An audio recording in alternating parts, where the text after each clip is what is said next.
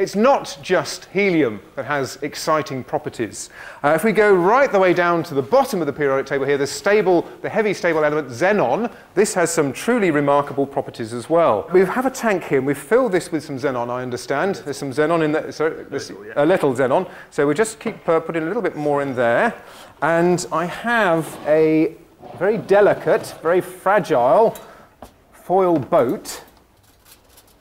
And I'm going to see if we can actually balance this, if we can float this on the xenon in this tank. Try the washer one more time. We should try this one first, I think. Yeah, we'll try our new boat.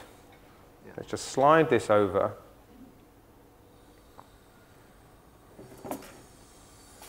And try our new boat. Ah, that's it. Look at that. That really is floating on the xenon. There are no strings. It's a little bit fragile here. I think I need a volunteer to just come and very carefully help me add some weight into this. We'll have somebody from yes, right on the end. Yes, would you like to come down? Yes, okay, thank you.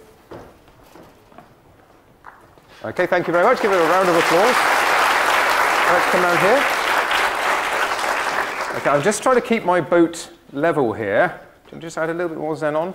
Now, sorry, what's your name, please? Bethany. Bethany, excellent. Now, you are going to be probably the first person in the world ever to try this. We haven't even practiced this. Have a look at this. What do you think this is? Do you hold it? Foil. It's foil. Does it feel like normal foil? No. No, it feels a bit strange, doesn't it? That's because it's pure solid gold. All right? This is pure solid gold. So let's just screw it up a little bit, and I'd like you to put this in here. Okay? See if you can just put it in that corner. That corner is a little bit unstable at the moment.